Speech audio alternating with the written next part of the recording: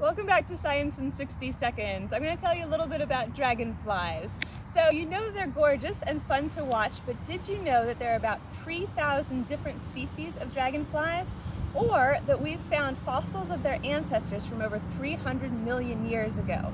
So this one that I have here is a pretty large dragonfly, but the ones that used to be around had wingspans of up to 2.5 feet. So that's about this big. Imagine a dragonfly with a wingspan that big. So being able to tell the difference between dragonflies and damselflies, one way that you can do that is they have their wings open like this, it's a dragonfly. If their wings are closed together, it's a damselfly. And you may have noticed that distinction between butterflies and moths as well.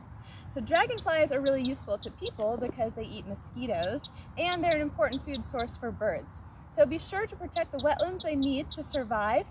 Leave us a comment with a couple ways we can protect wetlands, and we'll see you next time on Science in 60 Seconds.